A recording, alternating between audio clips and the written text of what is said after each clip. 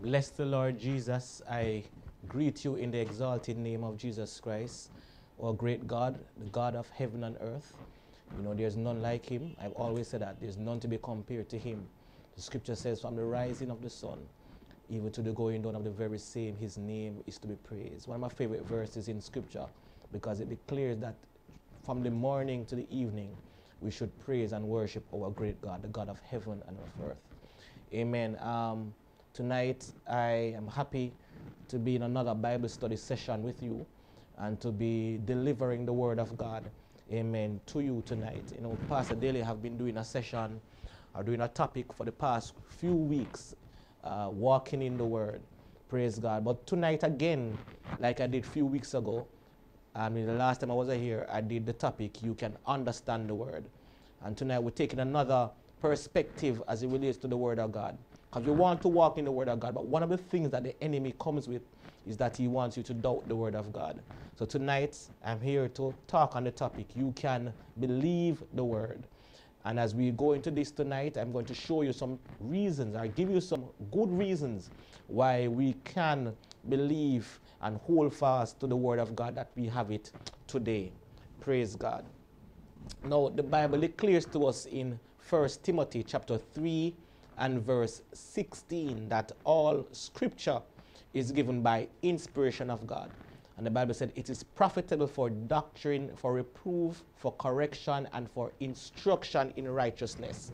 And it says that the man of God may be competent, according to the NIV, and equipped for every good work. You know, because that is how powerful and how effective the word of God is in our lives. That is one of the reasons that our bishop take the time out to put across this topic to us, that we must walk in the word, because the word of God is for instruction, it's profitable for reproof, it's for correction, it's for instruction in righteousness, so that at the end of the day the man of God might be fully equipped, amen, be at a place in God, he might be mature in God, and we get all of that through the word of God. But we notice, amen, and I'm looking at moving to the slides that I have on the slides that I have. Praise God. You can notice from the word of God that the devil has always tried in some form or the other, try to distort the word. And when we look into the Bible and we look in the scripture in Matthew chapter 4, verse 1 to 11, we see where Jesus met the devil. You know, he was about to start his ministry. He was about to start his work. Amen. And he met the devil in the wilderness. And the only resource he had, the only resource the devil, or the only resource that Jesus had at that particular time to combat the enemy was the word of God. Amen. So as we realize, the word of God is that weapon, amen, that Satan is afraid of. Praise God. And if we look in Matthew chapter 4, the scripture we just talked about a while ago, we realize that the devil attempted to take on Jesus in 3 different areas of his life. Praise God. He asked him firstly to turn stone into bread. Amen. That he wanted to relieve his hunger. He asked him to jump off the pinnacle of a high mountain to the point where angels would catch him if or break his fall. We asked him to, at the end, to kneel before him. Amen. In return that he would give him all the kingdoms of the world. But notice Jesus' reply to the devil. It is written, he said, one should not live by bread alone, but by every word that proceeds out of the mouth of God. Amen. And he quoted from Deuteronomy chapter 8 and verse 3. When the devil said, you must cast yourself after a mountain. Amen. And the angel will break your fall. He quoted again from Deuteronomy chapter 6 and verse 16. He said again, it is written, you shall not put the Lord your God to the test. Amen. And that's according to the NIV. And then when he tried to tell him that he must bow down before him and he must worship him, amen, Jesus again quoted from Deuteronomy chapter 6 and verse 13 and Deuteronomy chapter 10 and verse 20. He say, get thee behind me, Satan. Amen. You must worship the Lord your God, and him alone you must serve. So Jesus was able to use the word of God, for that is the weapon, brothers and sisters, that the devil is afraid of.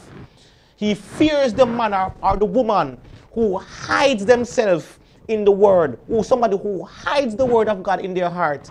He fears it Because the word of God is your weapon. It's a weapon that you can put against the enemy.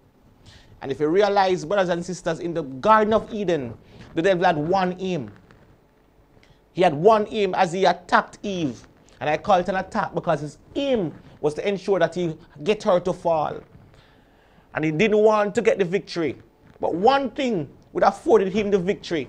And that is to get Eve to be at a place where she doubts the word of God, or she distorts the word of God. And that's why it's important. These two things are important. One, distorting the word of God comes with interpretation. How you interpret the word of God. You can take any scripture and make any doctrine. So the devil wants you to distort the word of God. And we went through some basic principles in our last time as it relates to how to understand the word. Amen. But apart from the fact that he wants you to distort the word, he wants you to doubt the word. Amen. And tonight I'm going to show you from the word of God that we don't need to doubt this book that God has given to us. It is full. Amen. It is full of what we need to live. It is full of what we need to live. And it proves over and over and over that the word of God is true. The scripture says, sanctify them through thy truth. Thy word is true. St. John 17:17. Now, before the 1800s, as you can see on your slide, many persons believed in the word of God.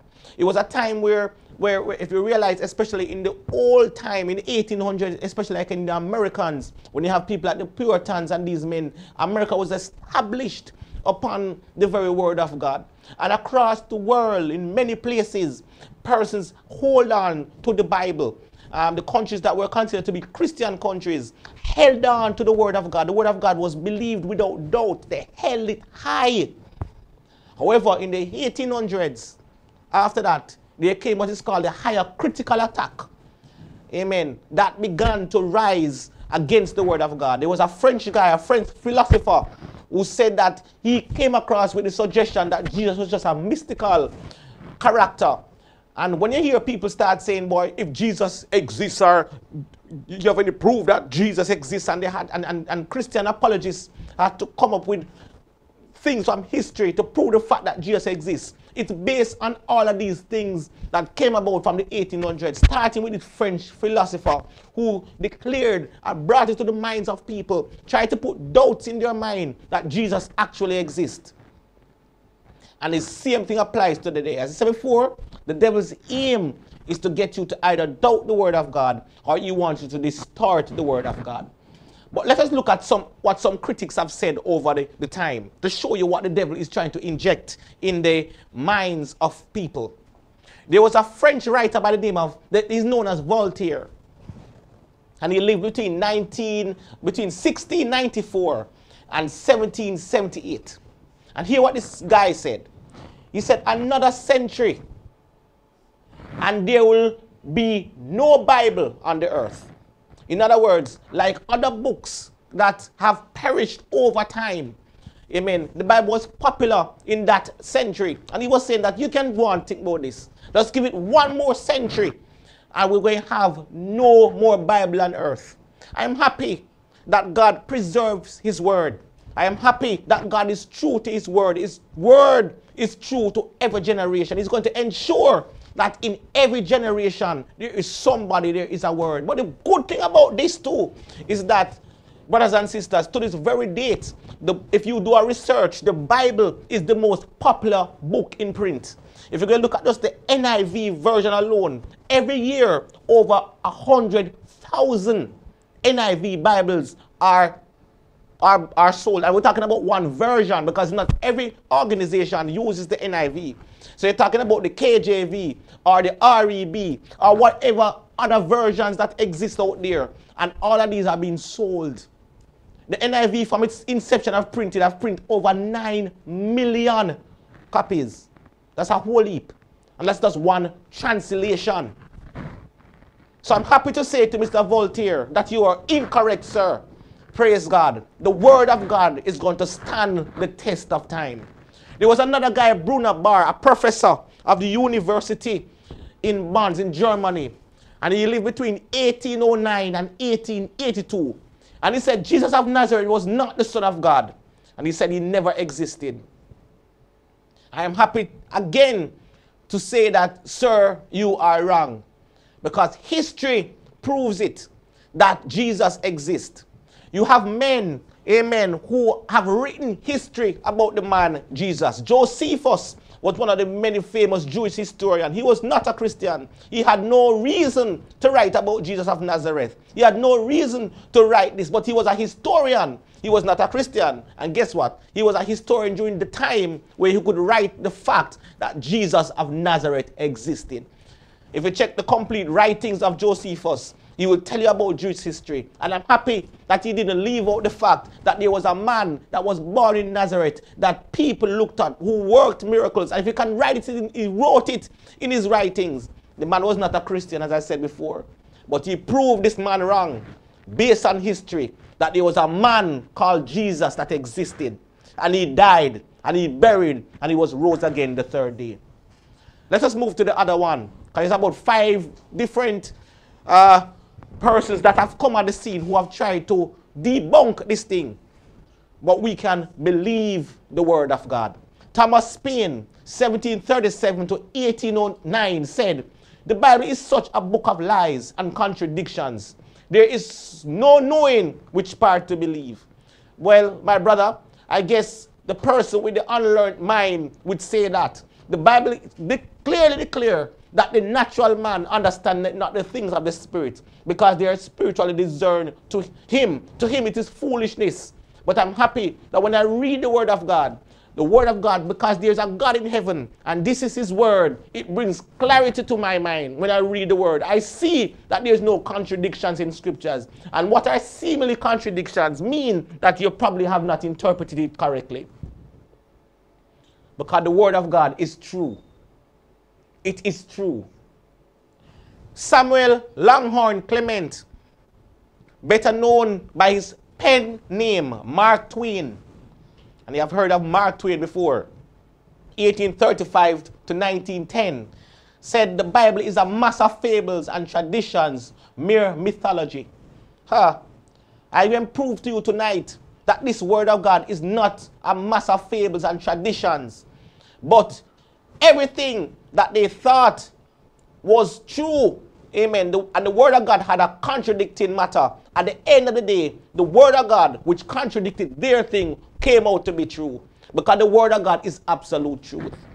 So sorry, Mr. Mark Twain, what you have is a bunch of mass and fables and traditions and mere mythology, but the word of God stands the test of time, and it is forever true, and forever will be settled in heaven. The Bible says heaven and earth will pass away before one of his word should not come to pass. This word of God is true. And that is why Bishop is telling us to walk in this word. Because you can't go wrong. You can't miss the mark. And to sin in the Hebrew actually means to miss the mark. You can't miss the mark when you walk in the word of God. So let's just try to ensure that we believe the word of God. Look at the 5th one. And this is probably somebody brings closer to home. This guy named Christopher Hitchens, 1949. He died in 2011. I know the slide says to present, but he actually died in 2011. He said, and here is he trying to make a mockery of the scriptures. I am sure that he's not making a mockery now. But he said, "For God so loved the world that he gave his only begotten Son, that whosoever believeth in him will believe in anything." In other words, he's making a mockery of the word of God to say that if you believe in Jesus, then obviously it's similar thing. You can believe in Santa Claus, and you can believe in goblins, and you can believe in Duppy, and demons exist, but you can believe in all the mythical the figures that exist out there. And he's saying, for God so loved the world. But brothers and sisters, for God so loved the world that he gave his only begotten Son, that whosoever believeth in him shall not perish, that's the word, but have everlasting life. Christopher, you missed it. And I'm sure right now you'll regret the fact that you made those comments. Because at the end of the day, the word of God is true. Amen. And it shall not return unto him void, but shall accomplish that which he set forth to do. God so loved the world that he gave his only begotten Son. that whosoever believeth in him will not perish. That's the word. But have everlasting life. Praise God. I love the word of God. I love the word of God. I love the word of God. So tonight,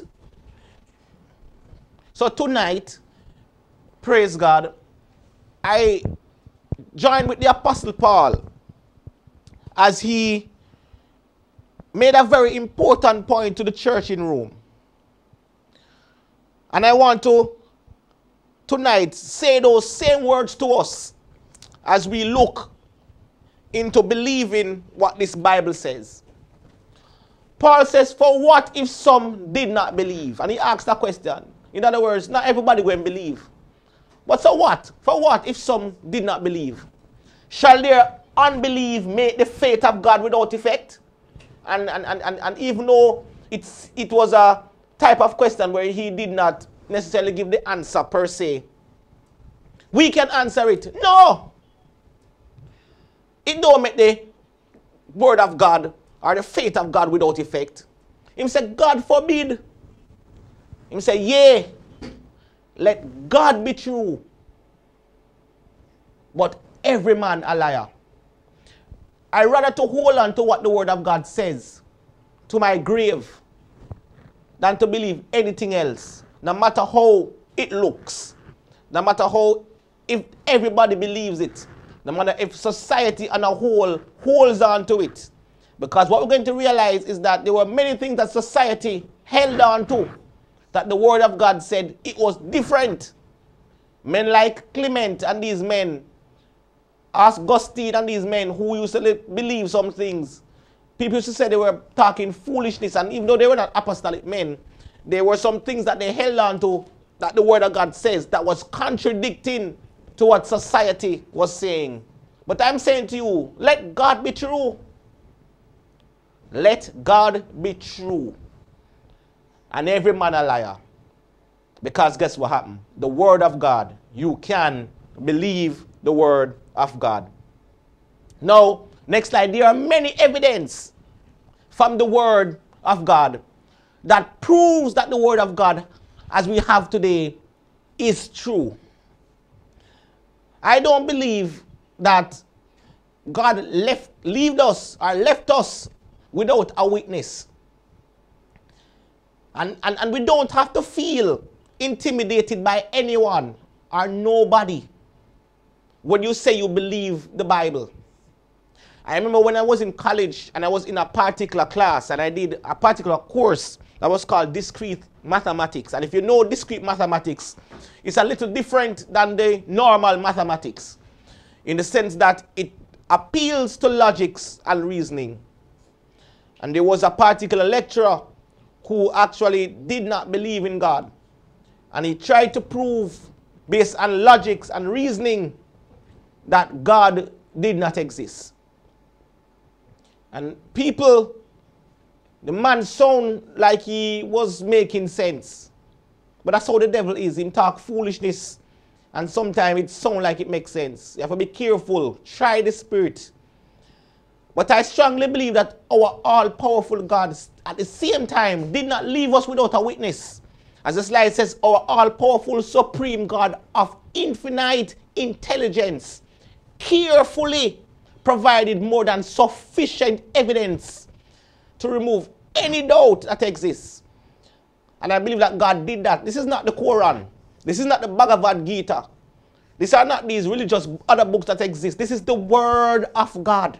And when God came with the word, what he did, he ensured that he placed at different points in the word stuff that would have baffled the minds even of people in that time. And when we come to prove it, they say, whoa, how is it that these men knew these things so long ago? They didn't know it. But God knew it. To say that this person knew this thing, no, it was a case where they didn't know it per se. But we serve a God who existed in the past, the present, and the future. He put those things there so that men who believe the word from back there held on by faith. That's why the Bible says, he that cometh to God must believe that he is. And that is a reward to them that diligently seek him. Praise God. Tonight, we are going to look at 5 areas in science where men had it wrong from centuries. For many years, men had it wrong. And they thought they had it right. But the Word of God had it right all along. All this time where men thought that they were doing things that they said. And people have this thing now to say that you have relative truth. But I don't believe in that. There's only one truth I know about, and it's absolute truth. If it was true yesterday, it's going to be true tomorrow. And if it was going to be true tomorrow, it's going to be true the other day. Amen. I was born a black man, and if you in the other side of the world think I was white, your thinking of me being white does not change the fact that I am black. In other words, the truth is, I am black. That's absolute truth. And it's universal. And it's narrow. And it don't take any other option. It's just truth. So when men believe all kind of things over the centuries, the Word of God, the absolute truth of God, had it right all along. When we realize that the scientific accuracy of the Bible, I strongly believe tonight that at the end of this session, our faith should be lifted.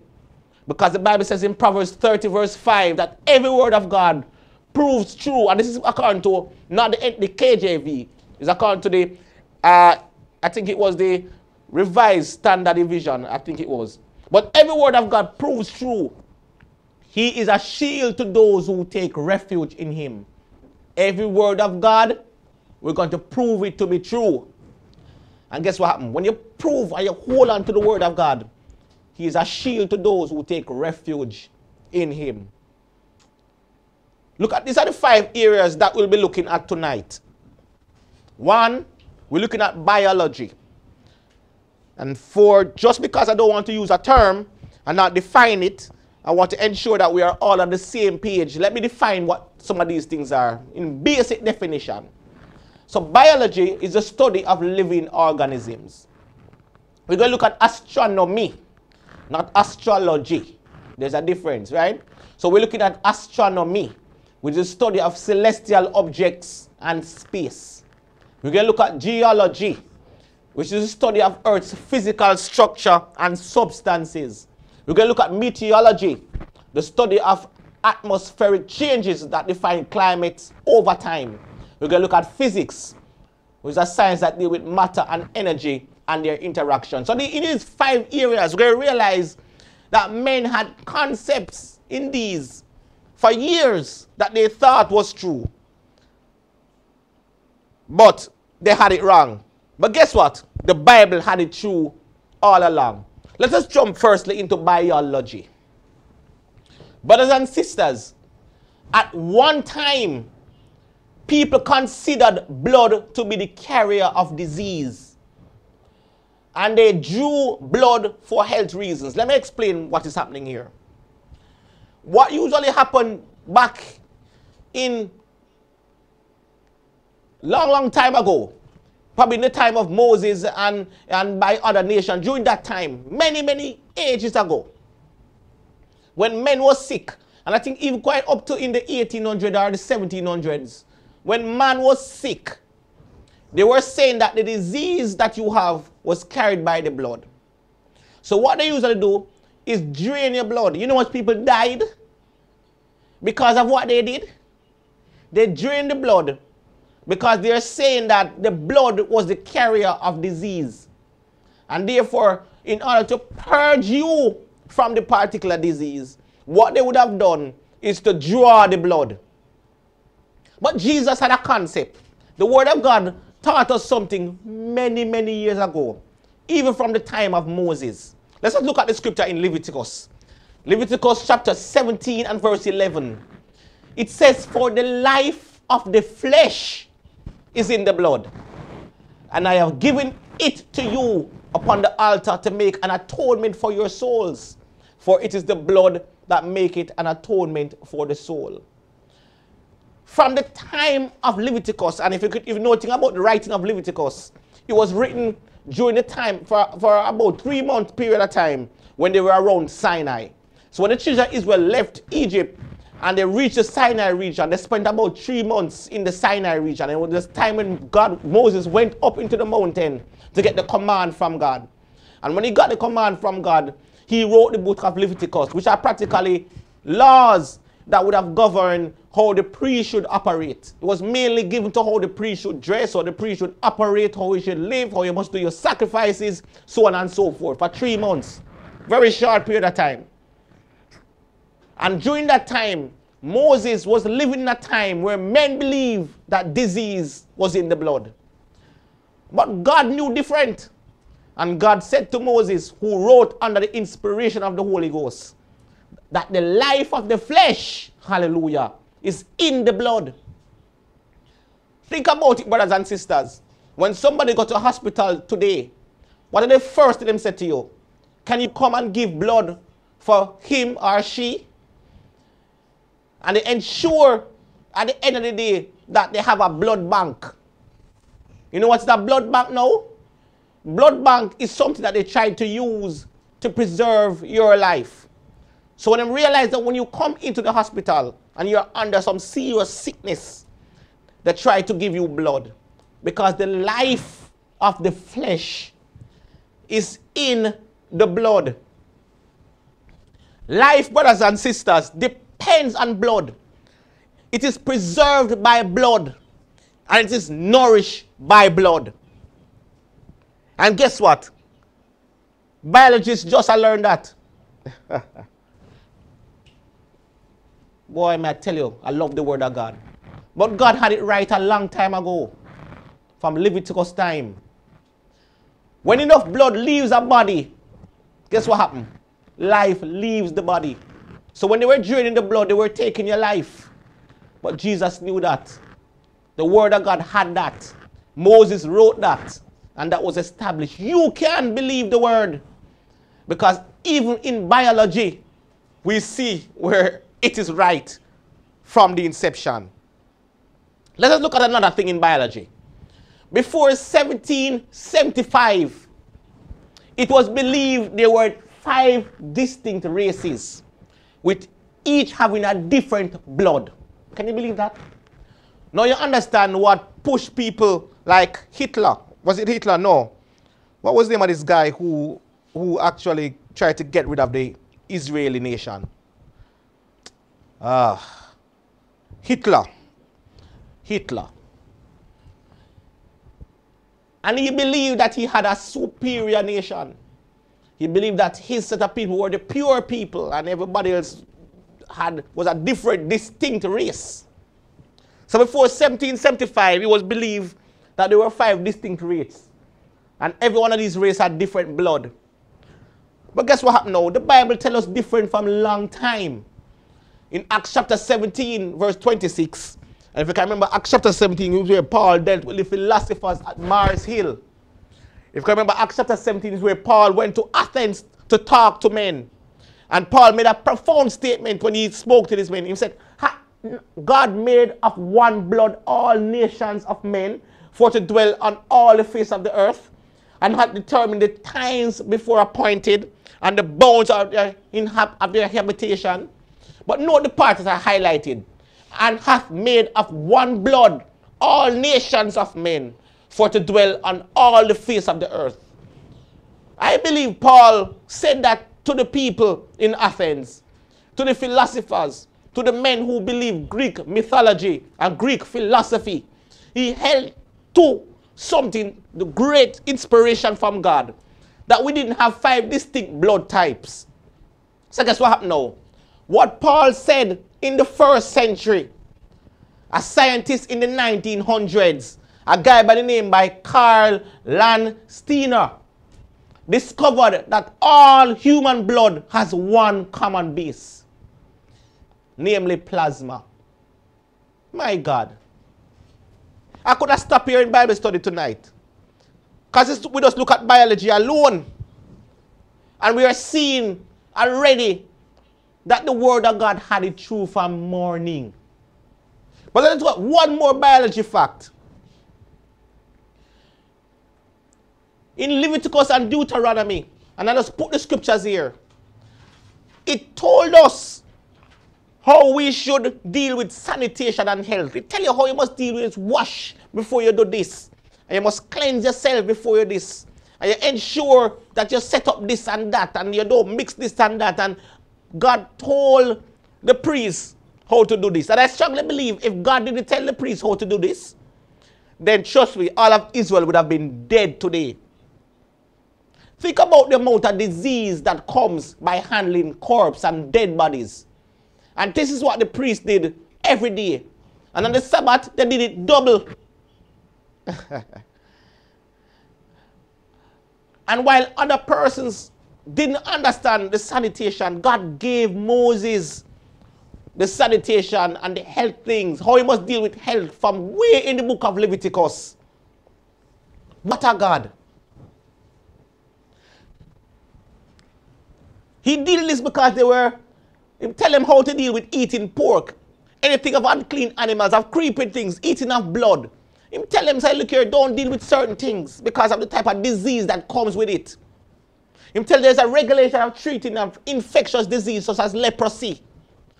You separate yourself from those that have leprosy. Because trust me, a lot of people died and God gave them that law before there was even leprosy. He said, look, if a man get this particular disease, let him show himself to the priest. And from him find out as his leprosy, let him separate himself from the people. And as a matter of fact, it was so contagious, a man that had leprosy, that if he saw another man walking within a certain direction, he had to shout, unclean. And it all depends on the blowing of the wind. Because if the wind was blowing in a particular direction, he had to ensure that he was much further away. Because the very disease is so God powerful, he knew that the disease could be airborne, it could be transferred through the air by passing from the skin, the pus and the disease that transferred from the person. The wind would have carried it. And God deal with all of that in the word. All these regulations were a part of his ceremonial laws. And guess what happened now? The same ceremonial values and things that God put in place in ancient Israel, where there was no light and there was no internet and there was no computers and there was nothing to test this and test that. Guess what? It's the same set of people they are using in science today. Where you think them say, wash your hand. Ensure you wash your hand, eh? COVID-19. And they tell you that this thing kill that. And wear a mask. And do this and do that. You think them laws that just come in place is something that the word of God knew long time ago. And tell Israel, if Israel never knew this, as I said before, they would have died in the wilderness. Because it was a certain nation that dealt with a lot of animals. Can you imagine how much sacrifices they brought before God every day? But yet still not one of them over here died in a particular way like that. Because God put laws in place to deal with that. That's just biology. Let us move to astrology. Astronomy. Forgive me. Astronomy. Now, during the Middle Ages, it was believed that the earth is flat.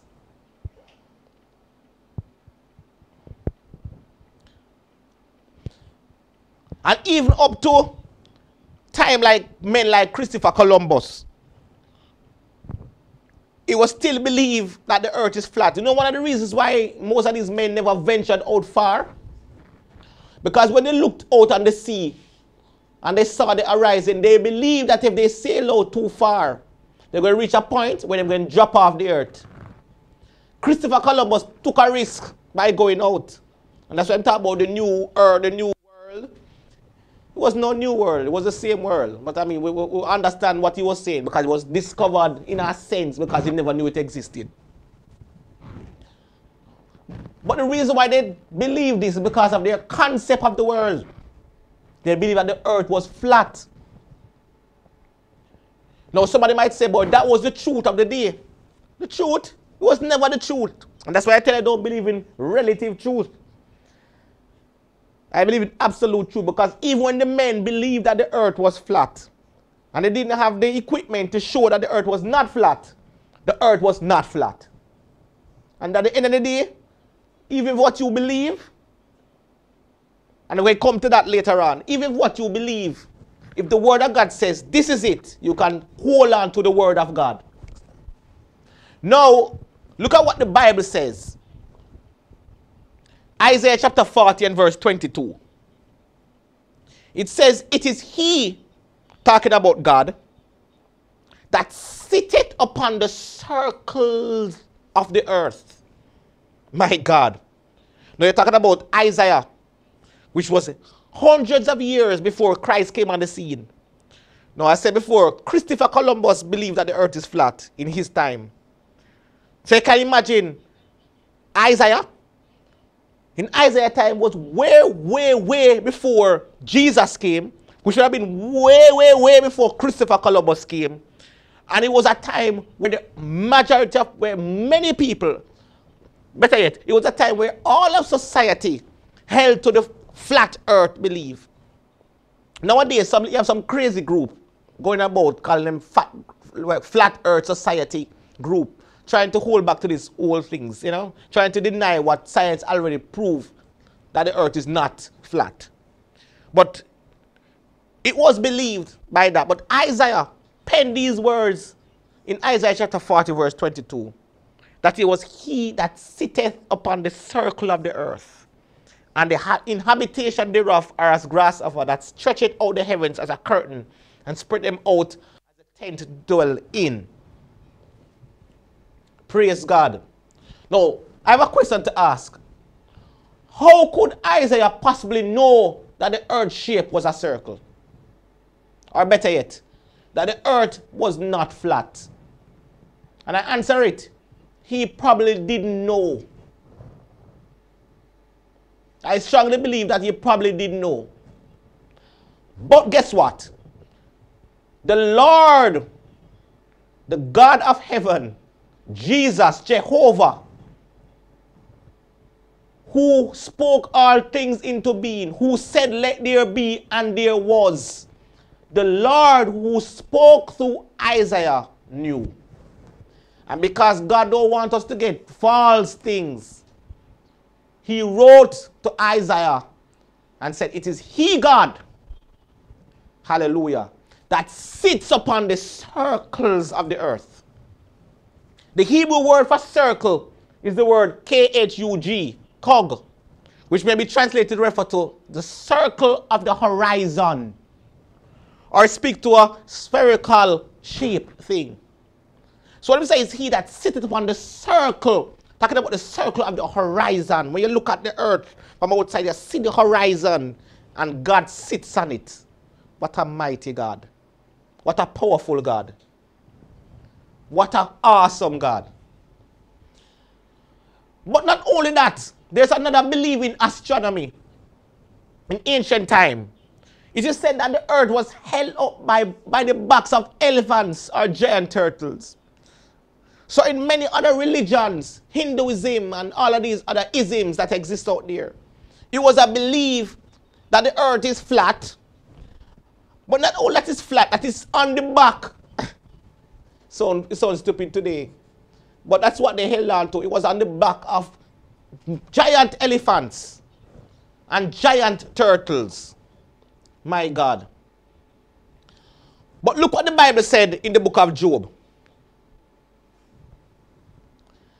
The Bible said, he, talking about God, and this is Job 26 verse 7, he stretched out the north over the empty place, and hangeth the earth upon nothing.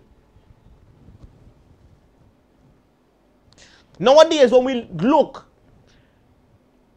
at satellites showing imagery of the earth, we realize that it's just out there in outer space. There is something that is, it hangs on nothing.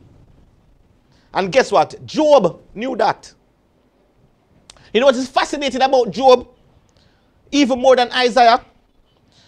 It is said that Job is one of the first books that were written. A lot of us probably don't know that. But many theologians hold to the fact that Job was one of the first books that was written. Now, if Job is one of the first book that was written, it means it predates Moses. And if during that time, Job wrote under the inspiration of God, that God hanged the earth and nothing, and we have it in the word, who am I not to doubt this Bible? Because guess what happened? Society had it wrong all along, but God had it right all this time. I ask the question again. How could Job possibly know the earth hangs on nothing? And I give the answer, he probably didn't know, just like Isaiah. But again, the Lord, our God, the creator of the heavens of the earth, the one who says, let there be, and there was, the mighty God, Jehovah, spoke through Job. And guess what? He knew, because he's the one who created it. I love God. There's another thing in astronomy that puzzles my mind. There's a great philosopher, great scientist, Ptolemy. And he counted 1,056 stars, claiming at his time that the number of stars could not exceed 3,000. And whatever equipment he used in 150 AD, he said that he only counted at least 1,056. I don't know where he was counting. I'm not sure what he was doing. But I guess him said, look here, all right, then I reached 1,056 in my counting. You know what? I'm tired. But I don't think it will never exist. It will exceed, 3,000.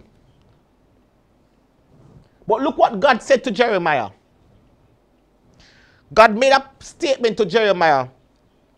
He said, thus said the Lord, if heaven above can be measured, and the foundations of the earth searched out beneath, so while the heavens is massive, equally beneath the earth is massive.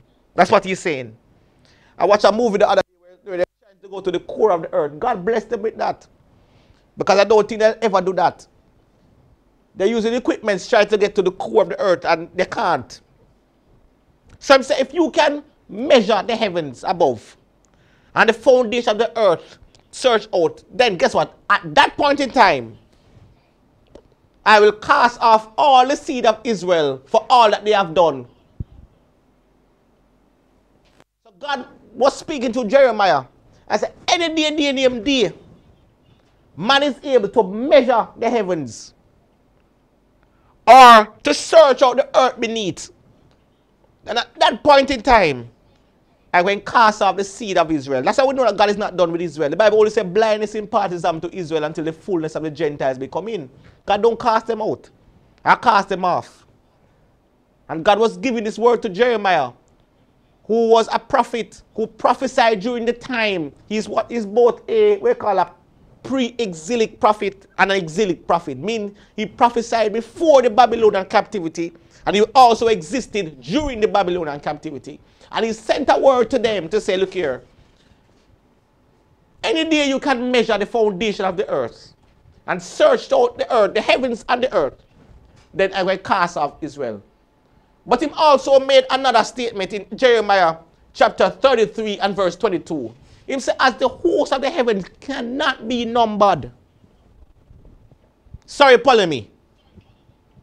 Your 3,000 number is very off. He said, as the hosts of the heaven cannot be numbered, neither the sands of the sea measured, so will I multiply the seed of David my servant and the Levites that ministered unto me. In other words, God was making this point, even in this statement, that the host of heavens, the stars and the planets and the galaxies, and the more we look out, is the more we see more and more and more and more and more. At one point in time, they looked and they see our little galaxy, the Milky Way. And today, people have to say that the Milky Way is like a baby fraction. It's like 0.0000, little bit percent in comparison to the entire universe.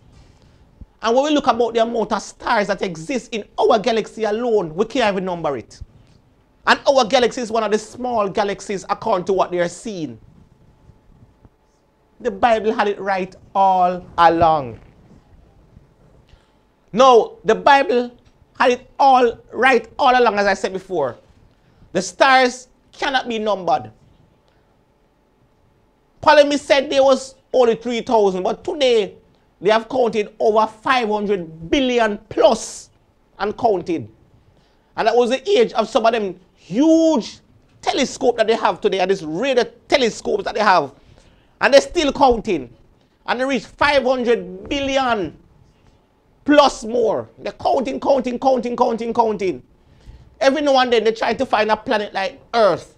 And they call them, they're trying to find planets that form within a particular spot. They call it, I forgot the term, it's something zone. I forgot the term that they use, but it has to meet certain criteria. And they're looking out there, and every now and then they say, they see a star, and they see a new one, and they see a new one. And they look further on, and they see a new one. And you know the problem is? They can't even reach there. So even though the telescope pick it up, not one of us can reach there. It's going to take billions of years. As a matter of fact, if we should travel through our little Milky Way, from Earth to reach the end point of our Milky Way, none of us, we can't make it. We can't make it. We don't have so much life. It will take thousands of years just to reach just the end of our galaxy. And they're saying that they're seeing beyond that point in time. So while Ptolemy only saw 1,000 and something, and he went on to say there's going to only be 3,000, the word of God tells us long time. My God. That, look here, you can't number the stars. I think it was Abraham who said, look up into the heavens and number the stars, and look up on the shore and number the seashore. Because he was trying to make to Abraham to look here, man, that's how much a seed is going to be. And you know that Abraham could not have numbered the stars. You can't number them. And while I'm saying all of this, I go back to the point, the subject tonight. You can't believe the word of God. You can't believe the word of God. Let us jump to geology, which is the third one. Now, in Genesis chapter 1 verse 2, the Bible shows us that water was everywhere. Actually, let us look at that scripture quickly and tell you what it says. It said, and the earth was without form and void, and darkness was upon the face of the deep. And the Spirit of the Lord moved upon the face of the waters. So it shows that the earth was practically underwater. Genesis chapter 1 verse 9 says, and God said, let the waters under the heavens be gathered together unto one place, and let the dry land appear. And it was so. So God called out the dry land out of the water. In Genesis chapter 7 verse 20, God did something again. During the flood, God said that all the mountains, all the high hills were covered with water. Up to about 15 cubits, which is about 22 feet deep and upwards. And Psalms 104 verse 69, it suggests that water stood above the mountains. Now, to show that the word of God is so true, geology probably didn't understand this. But I believe that God put these things in place that we, at the end of the day, can trust and believe what the word of God says. Because guess what happened now? In 1885, a guy by the name of Edward Seuss was one of the first geologists to show that all land masses have once been underwater. And consistently, we are finding sea fossils. And guess where we find the sea fossils? Not in the sea. They are finding sea fossils on mountain tops. Now, why would sea fossils be on mountain tops? It indicates that the mountains were once underwater. So when the Bible said in Genesis that there was a great flood, and it covered the mountains up to about 15 cubits or 22 feet. It brought with it, because everything was covered for about 40 days and 40 nights. It showed the fact that fishes were there, fossils, sea fossils were there, and it brought it to the mountain tops. So the tallest mountains are in Jamaica, mountain like Blue Mountain Peak was covered with water. And scientists are discovering sea fossils on these mountain tops. Geology proved that the word of God. And I go back to the point again that I started with earlier. I go back to the point that I started with earlier before I jump into the next 2 points. The Bible says in Romans chapter 3 and verse 3 to 4, for what if some did not believe? Sound like a question. So, you have a lot of scientists out there who are trying to tell people that God don't exist and what the word of God says is foolishness and all of this and all of that. And Paul asked the church in the Roman church, the church in Rome, for what if some of them don't believe? Shall their unbelief make the faith of God without effect? In other words, because they don't believe it, it makes the word of God not true? You shall know the truth, and the truth shall set you free. Faith comes by hearing, and hearing the word of God. So Paul put it nicely. He say, look here, God forbid. And I'm saying that to somebody tonight. God forbid. But let God be true. I wonder if somebody can hold on to that, this word this morning. I don't know what your situation is, you know. I don't know what you're going through. I don't know how much problems you're having. But if God says I'm going to fight for you, God I'm going to fight for you. Let God be true. If God says, look here, man, trust in the Lord with all your heart and lean to your own understanding, always acknowledging, man, He will direct your path. If God says He's going to direct your path, let God be true. If God says He's able to sustain you in the wilderness, I tell you all the time, when I flew over that desert, and I saw what the children of Israel had to walk through, I saw the example of what a desert looked like. If God says He's going to prepare a table for you in the presence of your enemy in the midst of a desert, let God be true.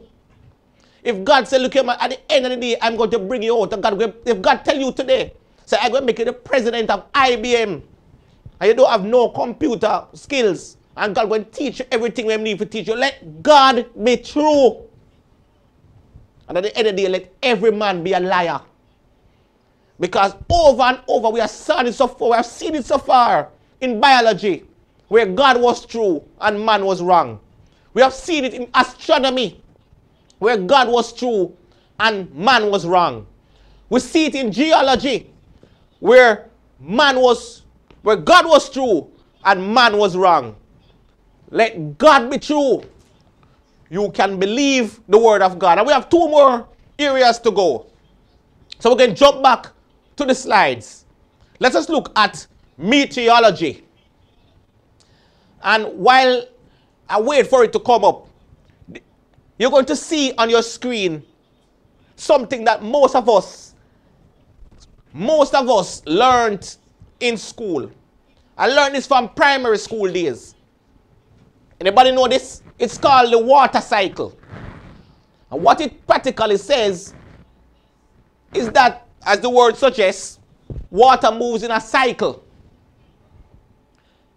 So, when we have water on the land, we have what is called the sun cause what is called evaporation.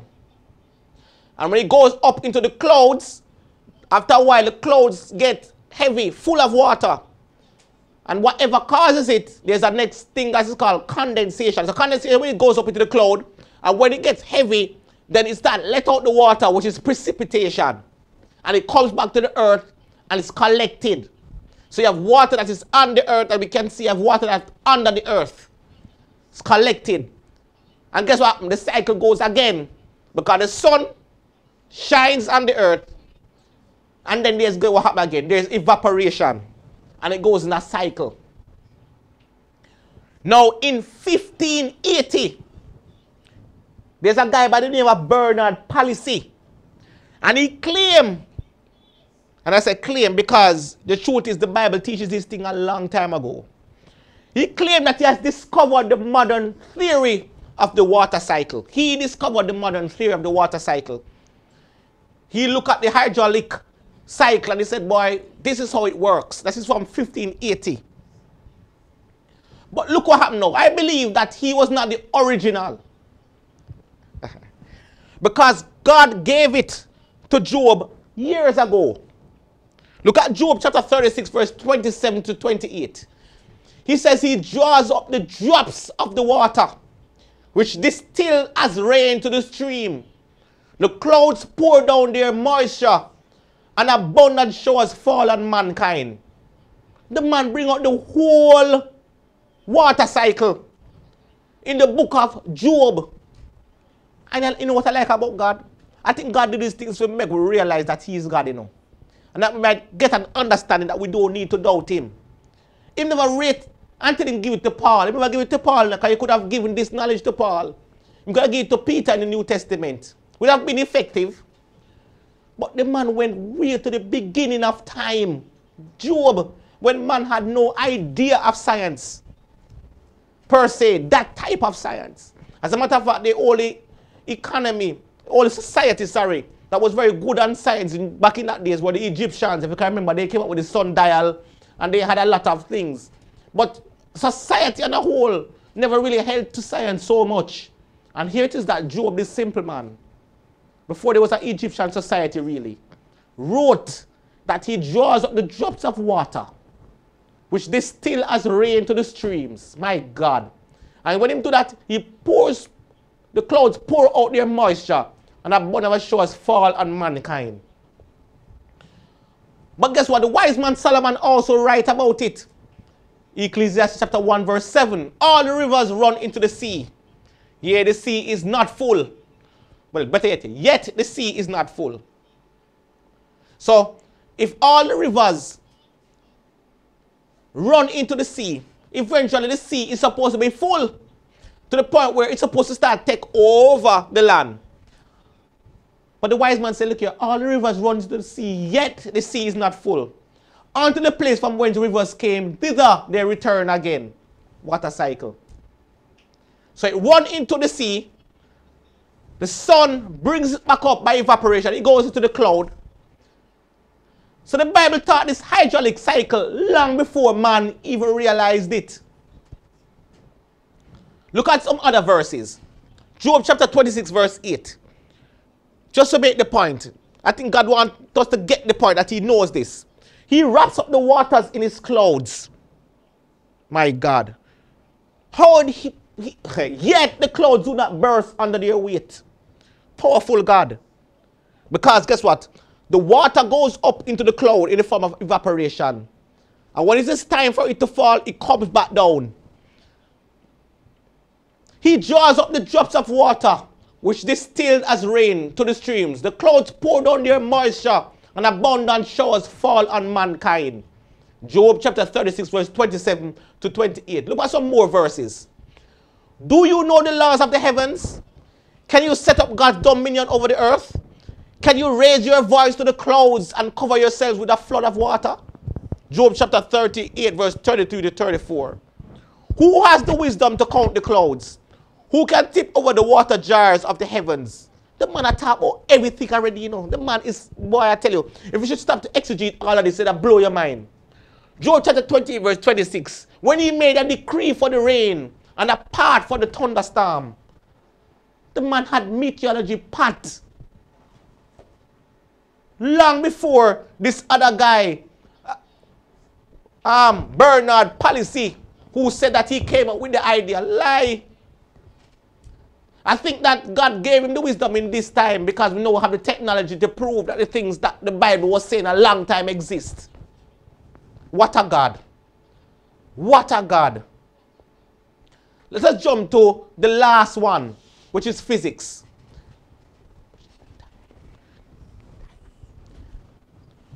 The last one, that is physics.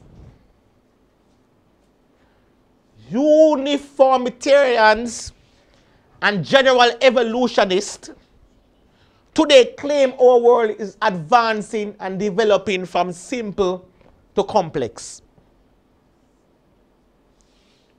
Now, I'm going to show you a picture.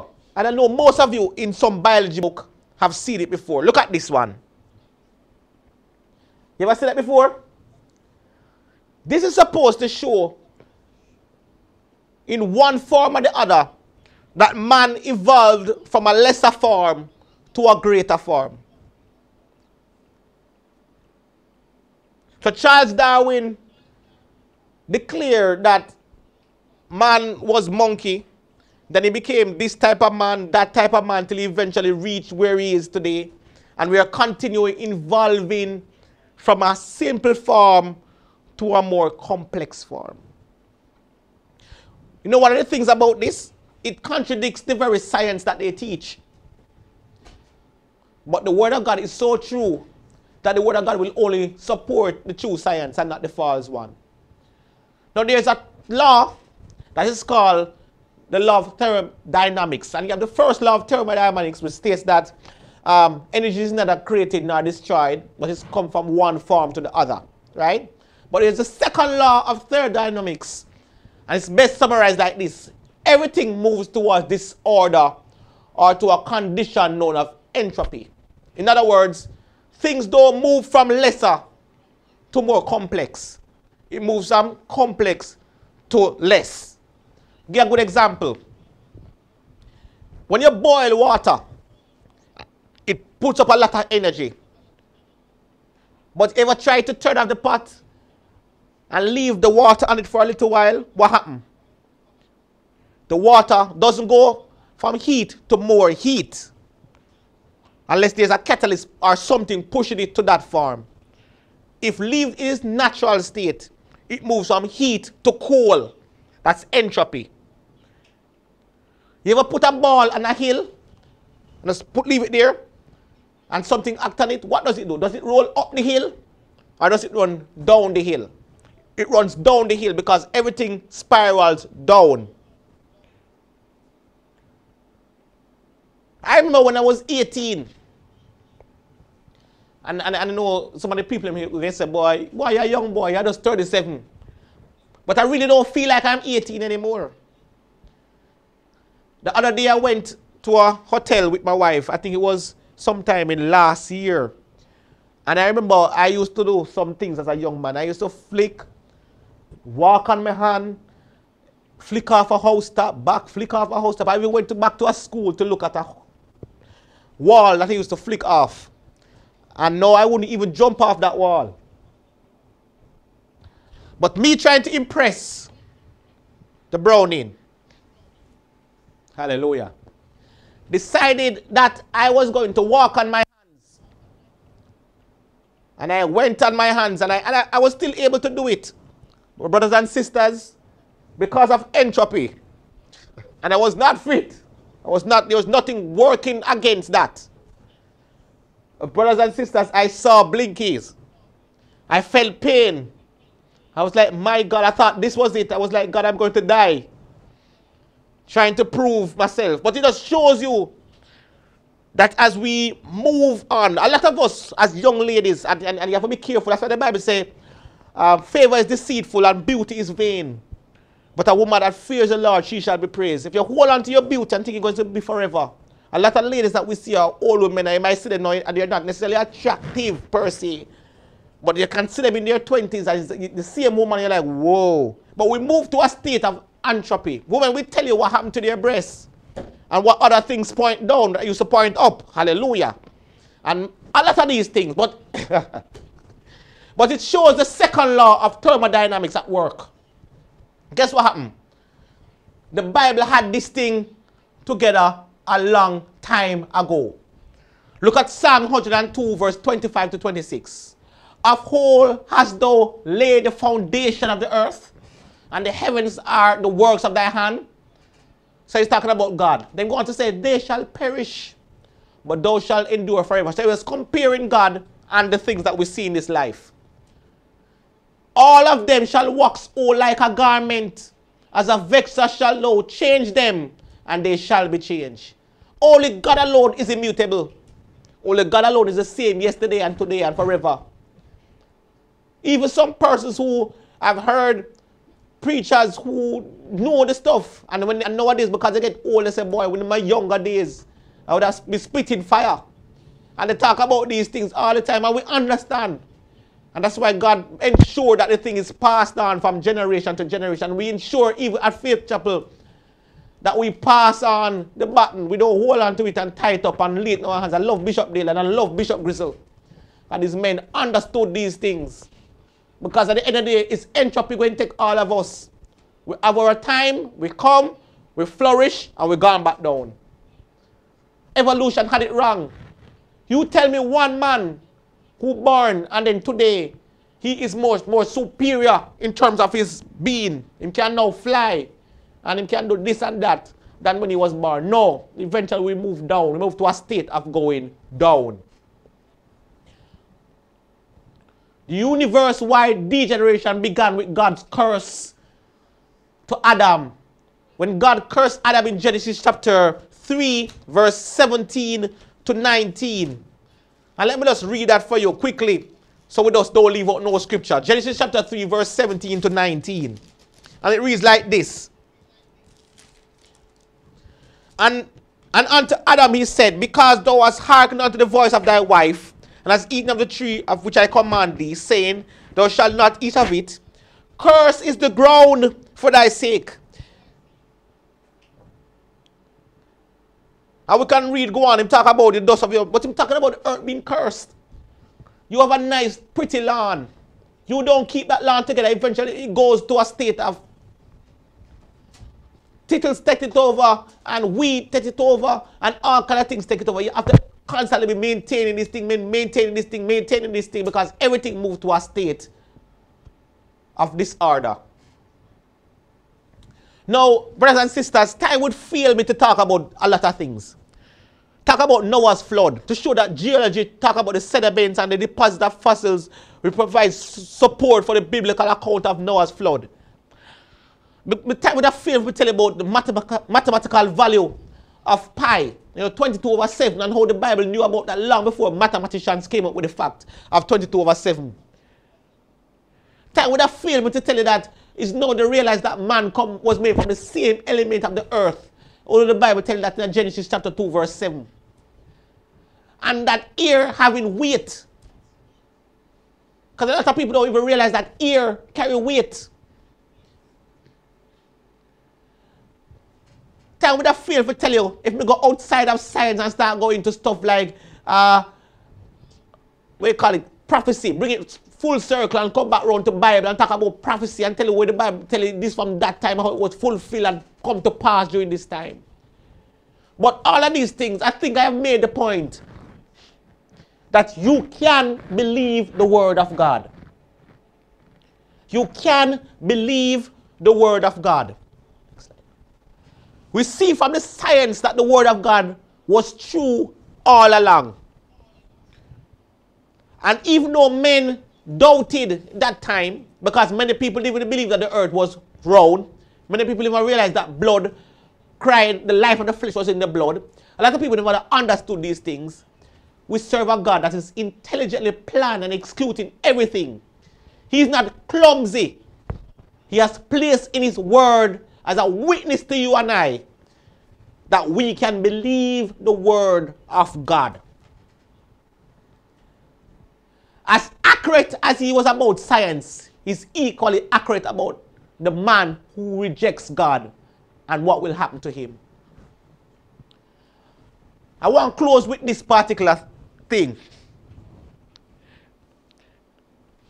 The Bible actually states in Acts chapter 2 and verse 38 that Peter said unto them, repent and be baptized every one of you in the name of Jesus Christ for the remission of sins, and ye shall receive the gift of the Holy Ghost. Can I talk to you for like 2 minutes?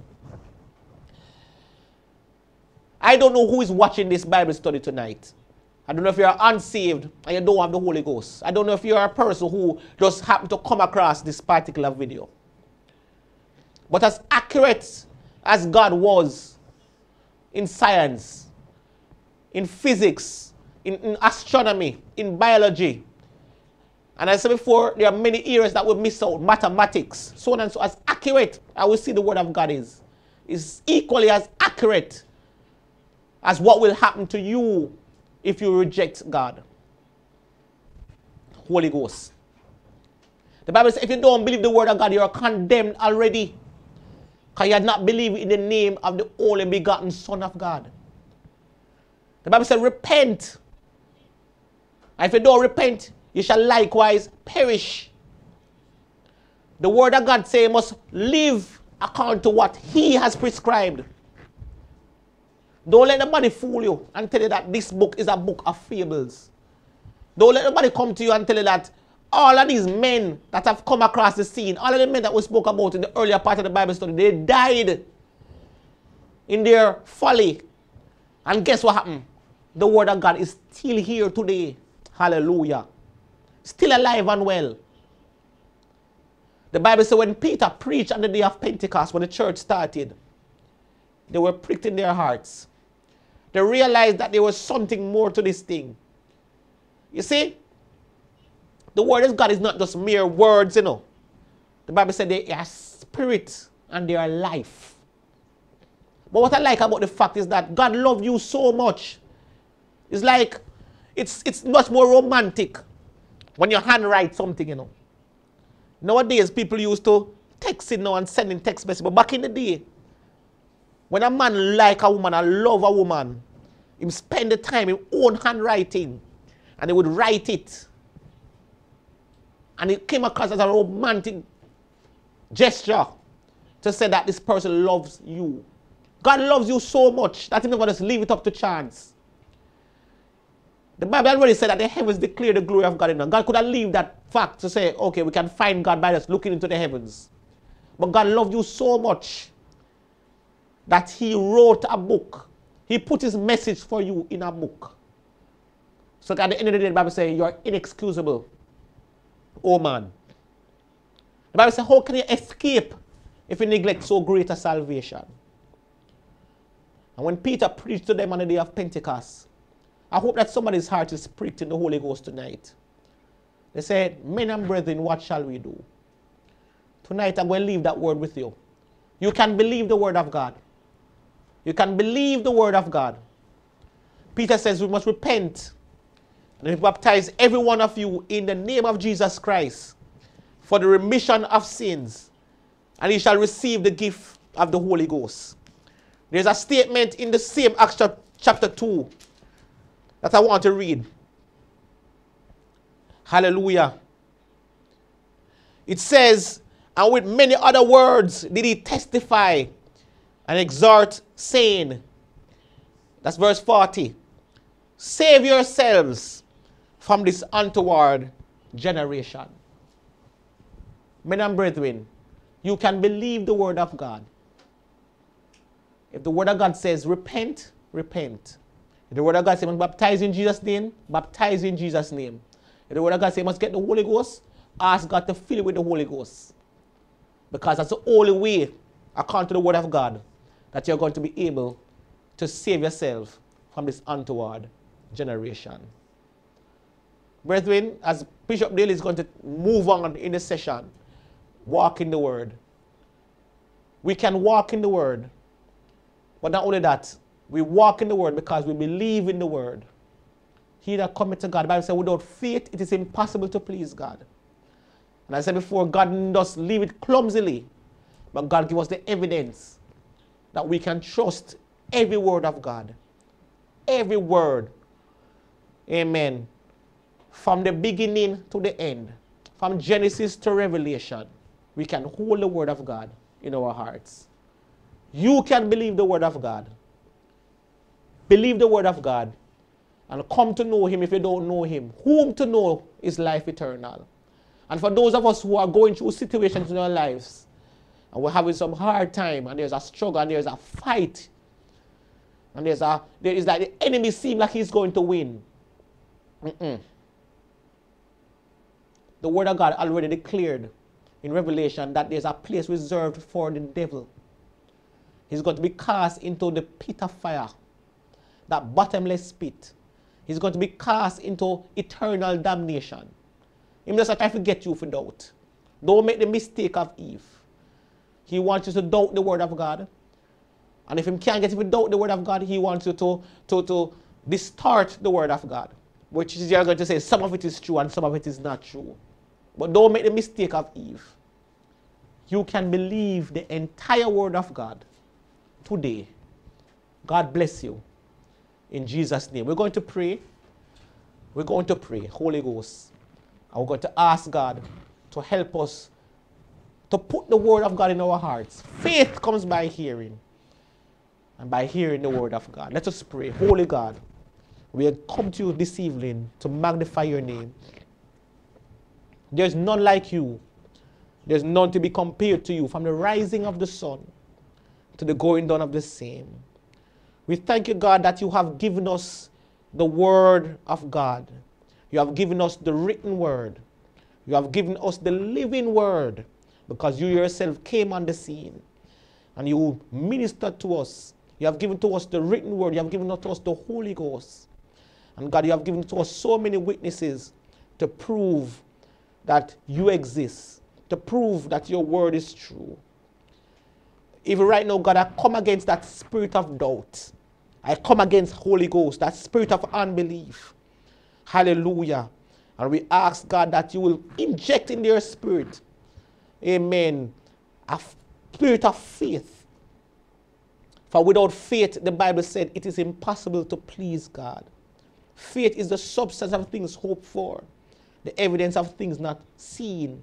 For the Bible says, for by it the elders have obtained a good report. Tonight we hold on to the word of God with our entire lives. If it's going to cost us our lives, we hold on to the word of God. Because if we die in Christ, we have not died. To be absent from the body is just to be present with the Lord. God, we hold on to the word of God. We're not going to leave out this word. And God, we're going to continue, Lord Jesus, to even pay attention to the words that our bishop is teaching us at this time. As we walk in the word. Help us, Lord Jesus, to hide our words. It's a wherewithal shall a young man cleanse his ways. But by taking heed to the word of God. Holy Ghost, we thank you today for this Bible study. We thank you for everybody that will hear this Bible study. We thank you, Lord, for every ears, every unsaved person that will be on this session, every doubter, every skeptic mind, hallelujah, every agnostic, God, every atheist that will come to this Bible study. But at the end of the day, we pray, God, that you said your word is spirit and your word is life. You said your word is like a two-edged sword. I pray, God, that somebody's heart will be pierced. Somebody will be convinced. Somebody will be convicted. Somebody will be moved to move from faith to faith. Somebody will realize that God is still in their corner. Some saved person will realize who is going through situations and troubles right now will come to an acknowledgement that God is still in control. And there's nothing that takes him by surprise. Thank you, God, for your word. Thank you, Lord Jesus, for this session. Bless the hearers of this word tonight. Continue, Lord Jesus, to bless Bishop Daly. Continue, Lord, to bless the ministers at Faith Apostolic Ministry. Continue, Lord Jesus, to bless Jesus, hallelujah, every saint, every choir member, every musician, the media team. Continue, Lord Jesus, to bless them as we bring the word, this entire gospel to the entire world.